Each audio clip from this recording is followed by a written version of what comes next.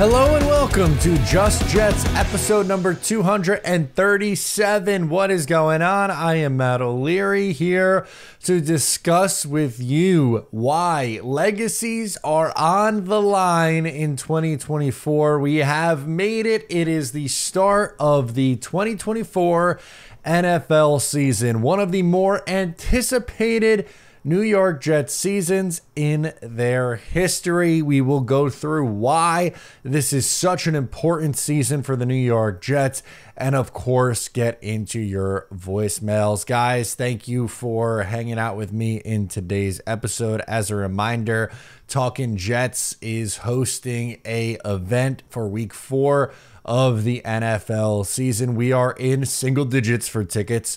So if you're considering going, well, last call just about for Jets Broncos week 4, pregame tailgate, ticket to the game, on the field after the game, an entry to win a jersey, all that and more. TalkingJets.com to pick up your tickets. Okay, we have done everything we could possibly do at this point from a fan perspective, from a content perspective. It is now time to officially get into 2024, where we will be talking about NFL games this week. That makes me so happy and so excited.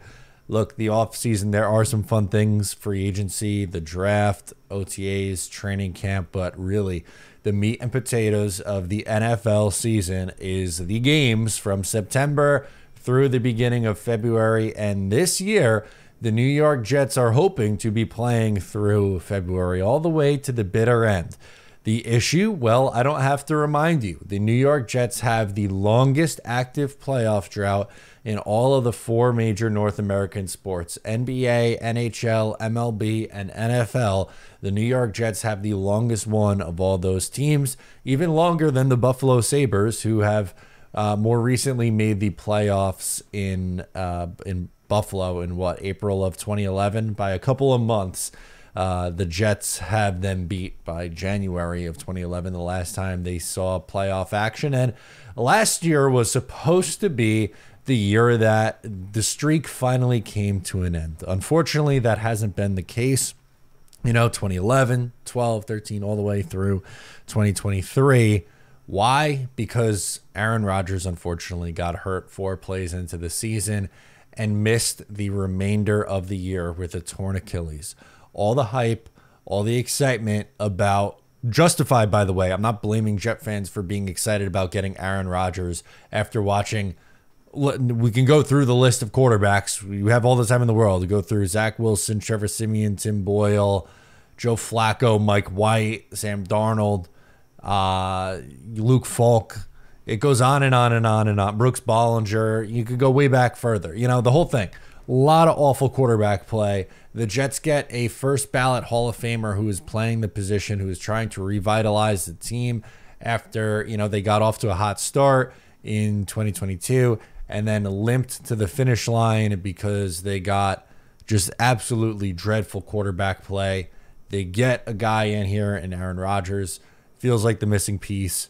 All that swept away on the first drive of the season, 4 plays into your season, and you're right back to where you started with Zach Wilson. Well, Zach Wilson's gone. Aaron Rodgers is back. And now the Jets have a better backup quarterback even in Tyrod Taylor. But really, the start with the legacy, this is the legacy episode. Legacy's on the line is what I'm calling it. For Aaron Rodgers, he has a ton of pressure on him this year because he missed the entirety of the 2023 season, and many are asking, what is he at this point in his career?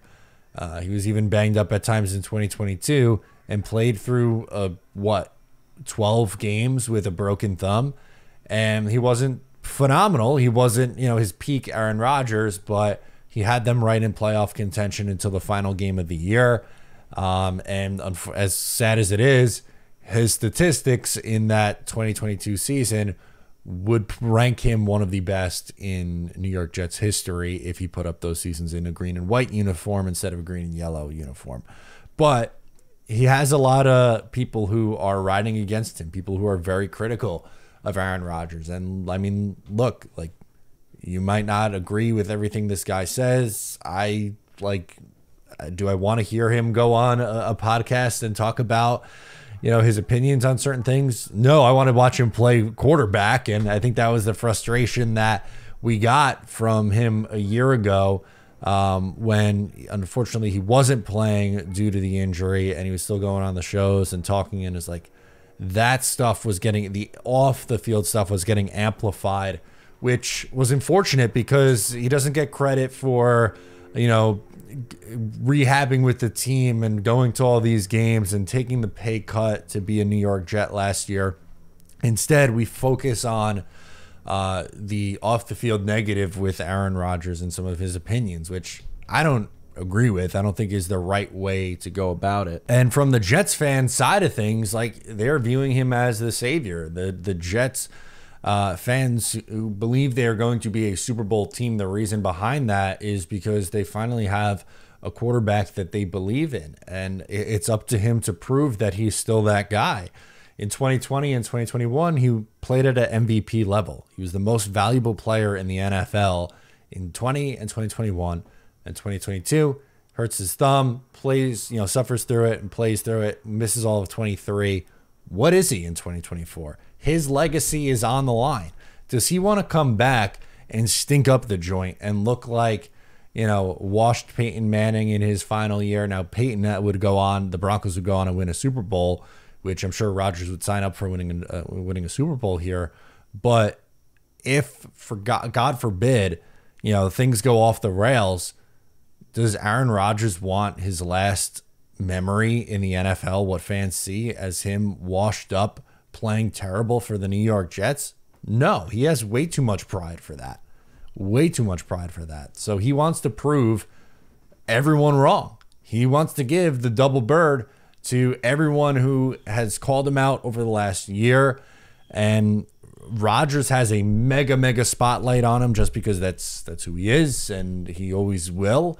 But he has a lot of people rooting for his downfall, and he has a ton of pressure to put up numbers from the media, from fans who are against him, and from Jet fans. Jet fans want to love the guy. I think a lot of Jet fans do, but he has a lot to live up to. Again, if he comes out and isn't very good and the Jets go 7-10 for the third year in a row, well, there's going to be some issues. There's certainly going to be some issues. So Aaron Rodgers is the first one that comes to mind. And then how do you not go to the GM and the coach? Joe Douglas, epic 2022 draft class. Absolutely epic. It landed star after star after star. He's built a strong roster. There's no denying it. On paper, this is a very good football team. Unfortunately, in the NFL, the games aren't played on paper. They're played on the football field, and it's time for him to win. It's time for him to win.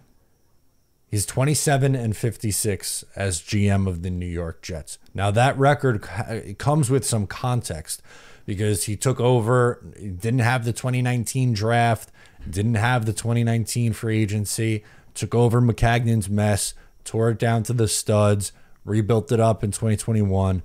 But with all of that in mind, I am telling you, there's context, and I like Joe Douglas. I think he has done a pretty good job with the New York Jets. I am not the Jet fan that wants to give him a lifetime pass.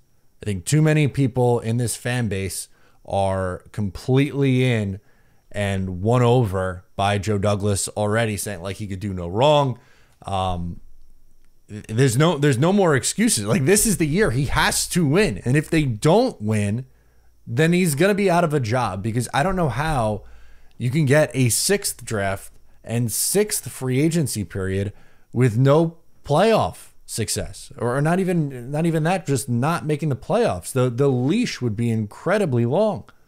And again, when he signed on here, he signed to a 6-year deal. So he's entering the end. He needs, it's put up or shut up time. Are you going to get the extension? Are you going to get a chance to be this team's general manager for maybe 10 years and build some playoff success? Or is this thing going to get torn down to the studs again if things go wrong this year? I don't think that's what's going to happen. Spoiler alert for tomorrow. I'm doing my full, Jets and NFL preview tomorrow on the, the day of the opening day on Thursday. But we gotta realize it's time now. It can't be, oh, well, it was a full moon and someone tripped over his shoelaces and the Jets went 8-9 and missed the playoffs. But hey, they improved by a game and they still have a really good core, so he's got to stay. There's no more of that. The context that is with his record, I'm not saying it goes out the window. That's not the right wording behind it. But he's out of excuses is the main point. And there is immense pressure on Joe Douglas and the staff to finally get this team into the playoffs. I think they do it. I'm a believer in Joe Douglas, but it's not again, a lifetime job, Joe Douglas. You can't criticize how he's handled some circumstances. Not everything that Joe Douglas and the organization does is the correct way to go about it, is the main point that I wanted to put out. It's not always that simple. You're allowed to criticize Douglas for how the Hassan Reddick situation's been handled, or last year not having a better contingency plan at some positions, how long it's taken to build the offensive line, still not, being a playoff team. All those are valid criticisms. On the flip side of the coin, if you're just going to go, he's 27-56 and give no context to anything else and be like, the guy sucks, he should be fired. That's also ridiculous too. We gotta have a little bit of a brain here and admit that there is nuance to the conversation, but also realize that now 2024 is the time. You don't see 2025 if you don't have the success in 2024. So you could preach this long-term vision that you may have. You're not going to see that long-term vision come to fruition if you don't start stacking some wins. And the same thing could be said with Robert Saleh, right? That's the big trio. Sure, there's talent, the young talent that they drafted, but Rodgers as a face and Douglas as the GM and Robert Saleh as the coach. And I think fans have turned on Robert Saleh significantly quicker than they have on Joe Douglas. And I guess it's easy to turn on a head coach. He's the one who has to get up and speak to the media every single day, and he doesn't always do the best job of that. But for the Robert Saleh fans, you could talk about that he's dealt with horrific quarterback play and a ton of adversity in his 3 years as head coach, and the team hasn't completely quit on him. But same thing that I just went through with Joe Douglas. For Robert Saleh, it is time to win football games. I can't hear about what quarterback situation there is, who quit or didn't quit on him, whatever the case may be, how good the defense is. You can't ride he's a great defensive mind forever. He deserves a lot of credit for turning over this defense so quickly. From essentially the worst in the NFL in 2021 to one of the three best defenses in the sport over the last 2 seasons, and what's likely to be a very good one yet again, maybe even an elite one in 2024, assuming Hassan Reddick comes back at some point, and the immense talent that they have there. He's proven that he is an elite defensive mind, elite D coordinator. Can he coach in this league? We still don't know. If you're definitive that he can't or that he can, I don't think that's fair yet. I don't think we've gotten enough information with the context that we've been given over the last 3 years to know one way or another. It seems like, my assumption, Woody Johnson and ownership gave Douglas and Saleh a pass for 2023 because the guy they brought in was done on the field 4 plays in. They're not getting that pass again. If Aaron Rodgers goes down, that's why they have Tyrod Taylor, who's started games in this league and played in a playoff game before, got a team to a playoff, granted a long time ago, but is one of the better backup quarterbacks in the sport. They needed a good plan. And it's time for Joe Douglas and Robert Saleh to show that they are the guy. I think they can be, but once again, the theme of this episode, or the theme of the monologue at least, in 2024, legacies are on the line. Rodgers, Douglas, Saleh, show me that you belong. I believe the Jets are a playoff team. I think they can make noise in the playoffs. This has been a year plus of, on paper, I think they should. It's time to be the 2024 New York Jets. It is time. Let's get into voicemails. First up, we got Giancarlo calling in from Arizona, wants to talk. Allen Lazard. Hey, what's going on, Matt?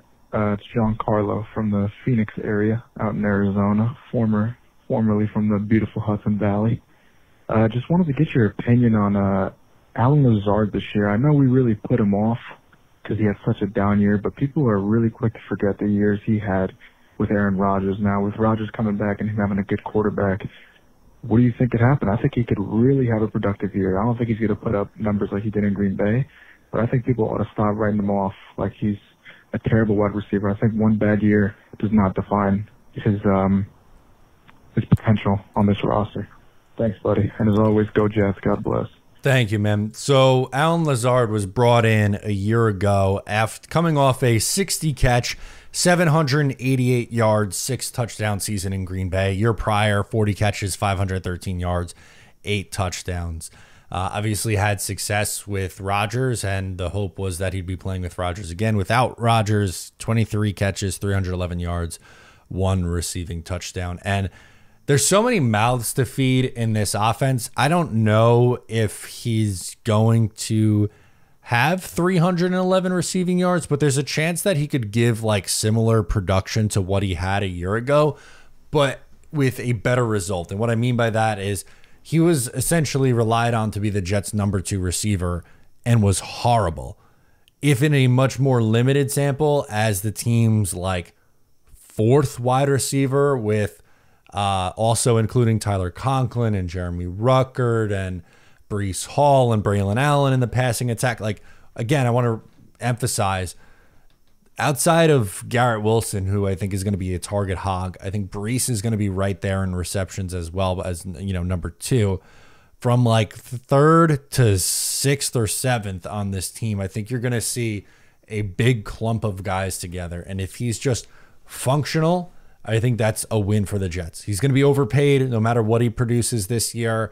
You can get out of the contract after this season, but the Jets need Allen Lazard to just be a functional, like 4th wide receiver. If he can do that, you sign up for it, you take it. But Lazard's been frustrating. Even this summer, it feels like he's had practices where he's looked great, catching touchdown passes, and then, you know, really bad drops. So I have no idea what it's going to end up looking like at the end of the year stat line, but I'm semi-optimistic, I guess, that he could, again, be just a functioning wide receiver, because he was literally unplayable last year. It was that bad. Let's go to Neil up next in Jersey City, who wants to talk the 49ers matchup. All right, let's do it. Hey, what's up, Matt? This is Neil from Jersey City, New Jersey. What's up, Neil? A couple quick things I want to mention before I get into my question. One, I really enjoy listening to your podcast. I've been listening for a couple of years now. Thank you. Just really enjoy the content, so thanks so much for putting all the great things out there that you do. The other fun fact I have for you, actually, is that I live in the same building as Mike Williams in Jersey City here, and I can tell why this guy's been so dominant on the field when he has been on the field over the last several years. I'm really looking forward to seeing what he can do in this Jets offense. My question for you, kind of a couple things, right? So want to get into the fact that Brandon Ayuk and Trent Williams, you know, they're holding out as well, looking for new contracts. You know, obviously we know all the stuff about Hassan Reddick.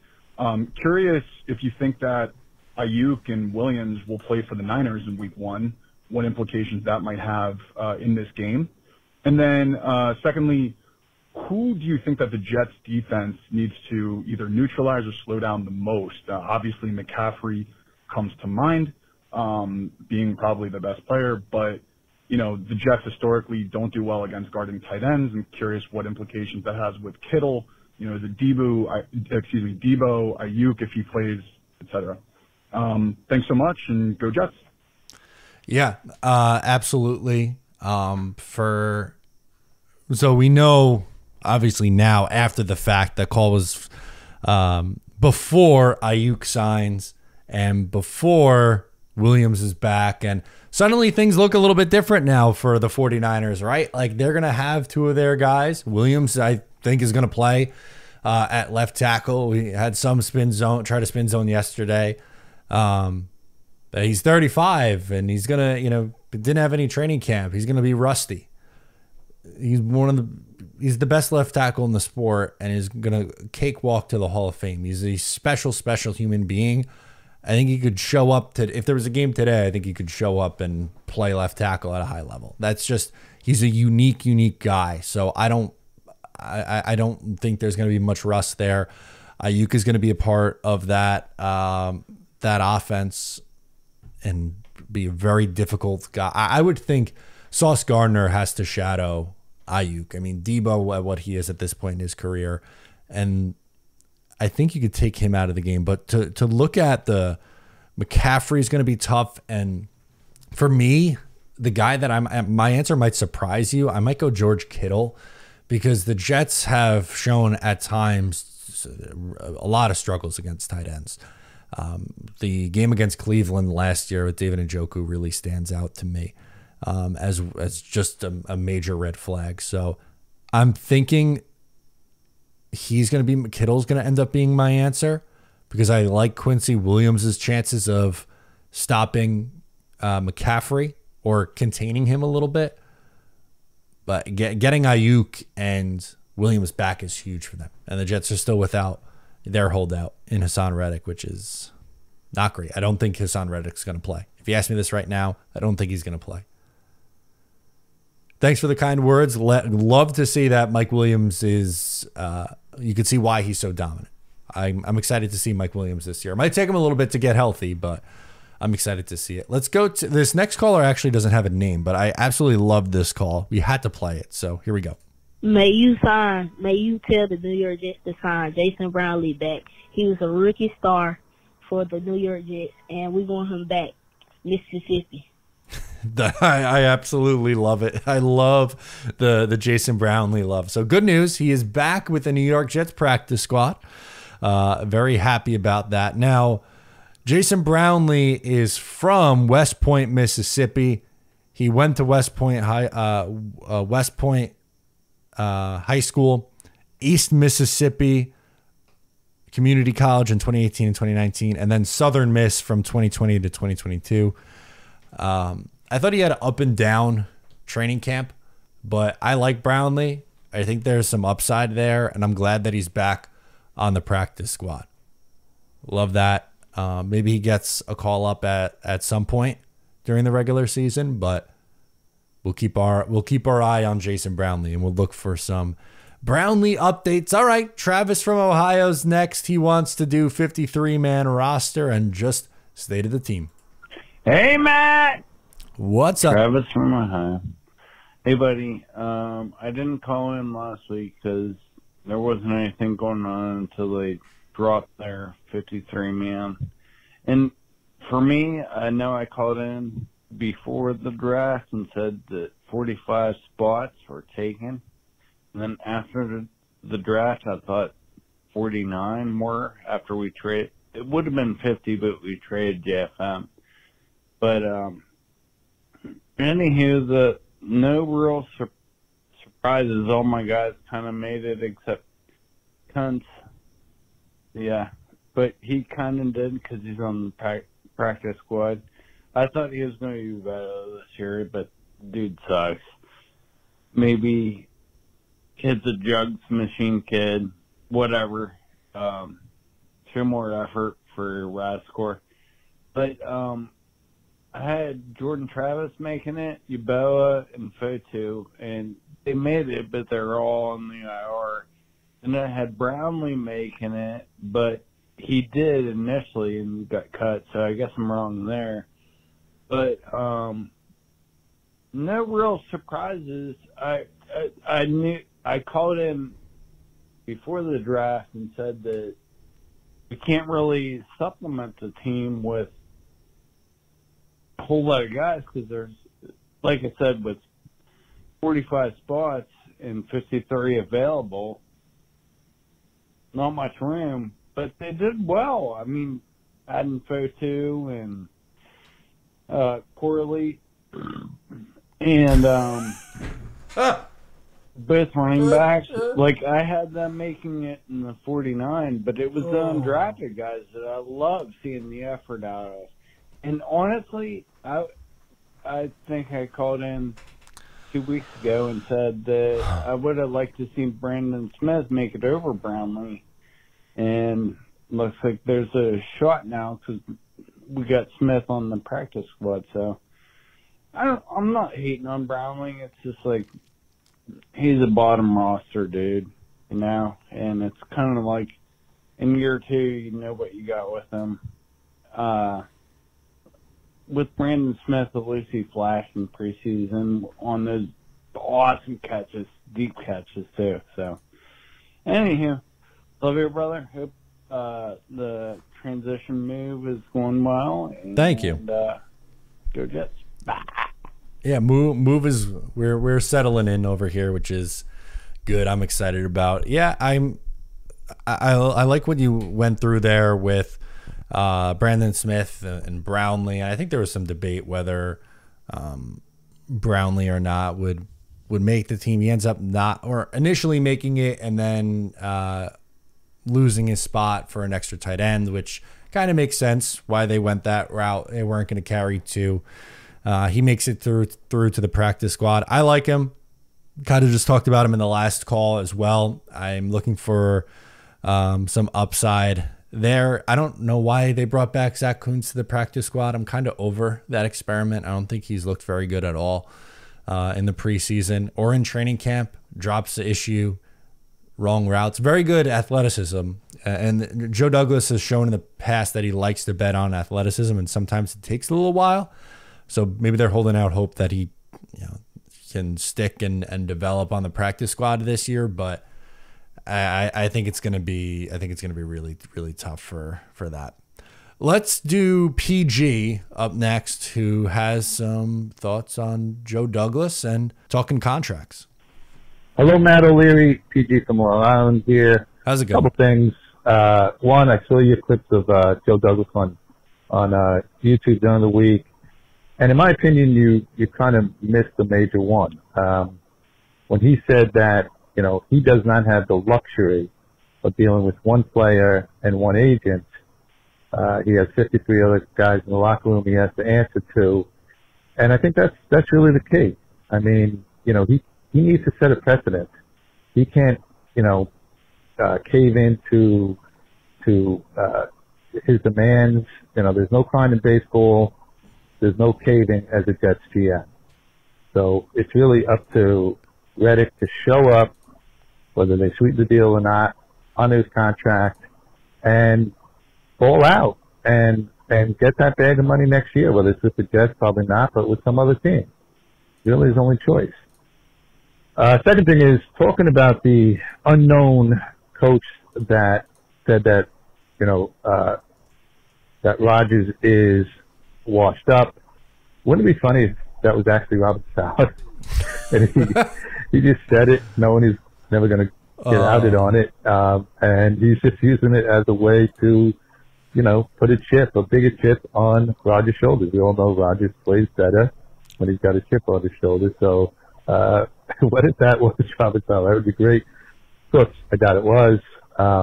But anyway, the other thing is, speaking of Robert Saleh, I think this opening game Monday night in San Francisco is a litmus test.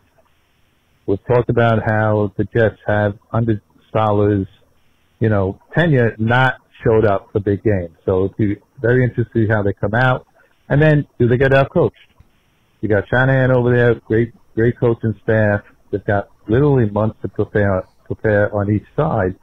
So interested to see, do they get out-schemed?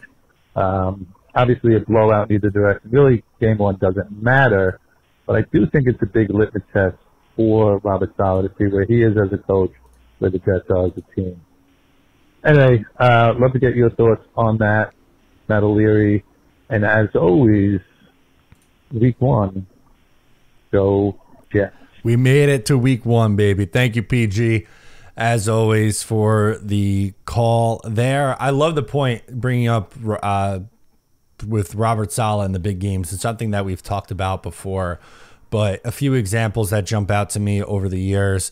Miami last year and the year before that in Seattle, games where the Jets were still technically alive and got the crap kicked out of them. Doors blown off. That's not acceptable. It's not. Now, again, there's going to be the built-in excuse with the quarterback, but there's no, that excuse isn't there anymore. Excuse is no longer there. It is a big litmus test because Kyle Shanahan is a good coach. He gets a lot of flack because he hasn't been able to win a Super Bowl yet. He's gotten there a couple times, but they're just always a really good team. Gotten a ton out of the roster, a ton out of their limited quarterbacks, and maybe that's not fair to Purdy. Purdy might get a little bit too much hate. I think he's in the good tier. I wouldn't say Brock Purdy's elite or a top 5, but I think he's a pretty good quarterback in this league. But he makes life so easy for the young quarterback, and I think he is a really, really good coach. And if Saleh doesn't look good and this team doesn't look good and they get blown out in front of a ton of eyeballs, well, they better look good against Tennessee on Sunday. Otherwise, things could get real ugly real quick. I'll tell you that one. And for Douglas, hope he's right. I hope he's right, holding firm. He's betting on the other 52 guys on this roster. And I guess my question would be, why did he trade for him or look for Jadeveon Clowney to come in or want a potential meeting with Shaq Barrett if he was comfortable with this edge room and the defensive line as is. So I hope he's right. But I don't think in his heart of hearts he believes that. Let's do Peter from the beautiful Hudson Valley. Hey, Matt. It's Peter from up in the beautiful, starting to feel like fall football weather. Oh, yeah. Calling in a little late on Tuesday. I almost forgot that I hadn't left you a message already. So, seen the final roster now. Seen the practice squad. Seen the situation with Hassan Reddick now that we know the 49ers have Williams and Ayuk back under contract. Trying to go into this game Monday with the best, 70 players total possible. And I'm just thinking about this Jets roster versus all the Jets rosters that, I've seen over the past nearly 45 years as a Jets fan, and I feel this is the best constructed, roster overall, especially with Rodgers at quarterback, because the previous one for me would have been 98 with Vinny Testaverde when the Jets went 12-4 and won the division. So I'm obviously very optimistic and I remain hopeful, but my question is this. Do you think, based on all the stuff you and others have talked about between the offseason and now, on the precipice of starting this year, bringing back Huff, trading away JFM, extending Michael Carter, freeing up money some other way, having someone be a different play caller on offense, have the Jets done everything possible to make this team pretty much a lock, not only to make the playoffs, but win one or two games and make some noise? If there's anything else you think they could have done or should have done, that's basically my question at this point. And as always, go Jets. Man, it's just always thank you. Sorry, I didn't mean to just jump right into it. Thank you, Peter. I think this is a really good roster. I'm very excited for this year. I think they're going to be a playoff team. I think they're going to win a playoff game too, maybe more. We'll see in my predictions tomorrow. Can they be a Super Bowl team? I think they're really close. It's going to go back to Hassan Reddick. I'm sorry. I don't want to keep bringing it up, but it's a huge story when a gigantic acquisition via trade happens and he's not here yet. I think eventually he will be. I'm going to guess that he does report and will eventually play for the Jets. They need that guy to be great. And that puts them over the top. So not my what they could have done. It's not 100% their fault. That's not what I'm saying. But they could have got their elite pass rusher in the building. And maybe that's unfair for me to say, but I don't think it is. That's the last thing. Because if they don't, then you're relying on Michael Clemens to be JFM, which I don't think he is. I think he's a poor man's version of him. Or Tack McKinley to hit his groove, or, the UDFAs. I like all three of the UDFAs. I really do. But it's asking a lot out of those guys when you have Super Bowl aspirations and when you're a team putting all your chips at the table and going for it. I want to be all the way in, not the 1 foot in, 1 foot out. And they're almost all the way in. They're like really close to being all the way in, but not quite. Let's close with Jerry from Brooklyn. Hi, I'm Jerry calling from Brooklyn. I have an idea that's not going to sit well with me if it comes to pass. All right, let's hear it. Let's say Hassan Reddick shows up finally and he plays one down, gets injured, and sits out the rest of the season. Are the Jets responsible to pay him his entire salary for this year and therefore lose him to free agency next year? I don't know. They would. I don't like the way I'm thinking, but I'm suspicious like that. Jerry, I understand your fear with a guy who's holding out, getting hurt, and what that would mean for the team. Yeah, they would. They would. If he plays, that's essentially it. Like he's gotta play for you to accrue that year. If he sits out the year, it doesn't accrue. So he would be right. If he sits out for the whole year, he's right back to where he started with the Jets on the same deal. So I don't know what the end plan is here.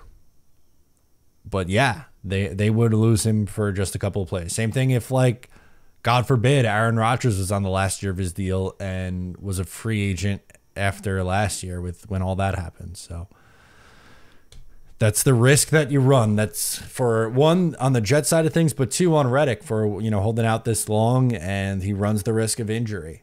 It worked out for the Chiefs and Chris Jones after he missed the game and then came back and they won a Super Bowl and he was really good. But it doesn't always work that way.